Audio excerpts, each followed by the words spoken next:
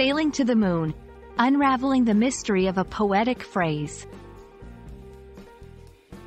Hello, everyone, welcome back to our channel. Today, we have a fascinating topic to explore. The phrase, sail to the moon.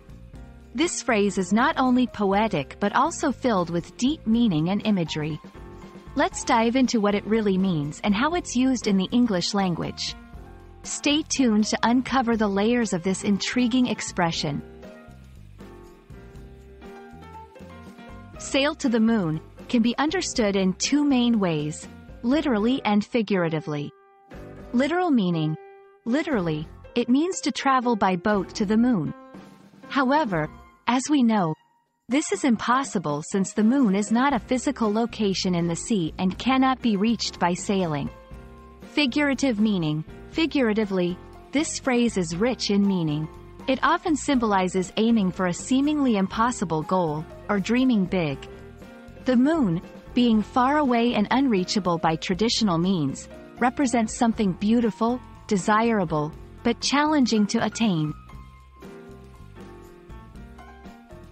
The phrase, sail to the moon, may not have a specific origin but is a great example of poetic language. Poetic language.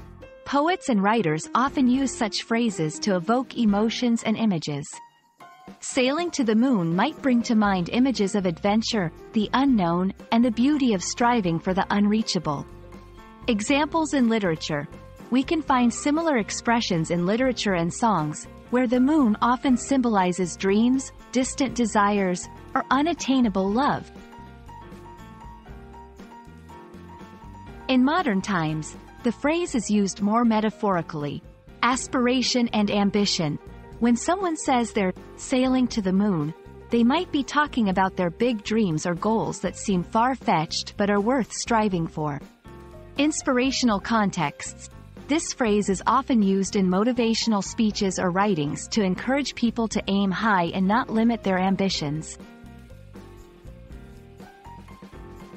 Sail to the moon is a beautiful, metaphorical phrase that encourages us to dream big and aim high, despite the challenges. It reminds us that sometimes, the journey towards an impossible dream is as beautiful as the dream itself. We hope this video has inspired you and added a new, poetic phrase to your English vocabulary. Until next time, keep aiming for your moon.